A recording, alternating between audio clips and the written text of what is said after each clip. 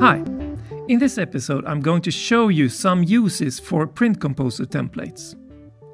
A new Print Composer can be added with a button, through the menu or with Ctrl+P. You can name the composer, but if you don't, a name will be created for you. This will create a blank layout with a default A4 landscape size. So if that is what you want, you're done. If not, you can use the Composer Manager instead by clicking the button or selecting it from the menu. The Composer Manager lists all project composers and you can show, duplicate, remove and rename them here. You can also add new composers from either an empty template, which is the same as before, from a specific file you browse for, or from a previously created and saved template. I'm going to use a letter template in portrait orientation. The templates should be stored in the QGIS 2 Composer Templates folder in order to be selectable from this drop-down list. Here I've created a template with the correct page size and orientation, some graphics and texts, but no map element.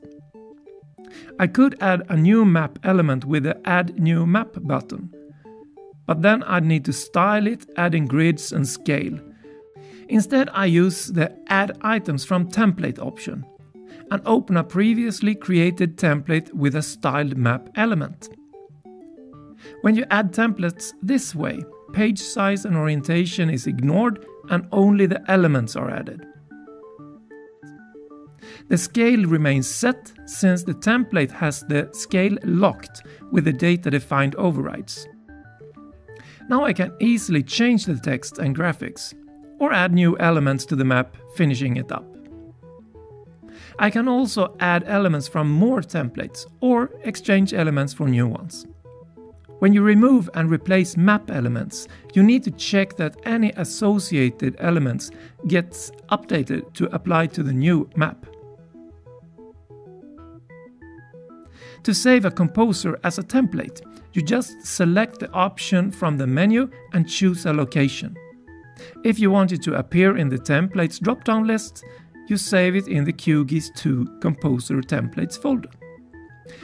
Don't forget to check out previous episodes for more QGIS quick tips, and see you next time!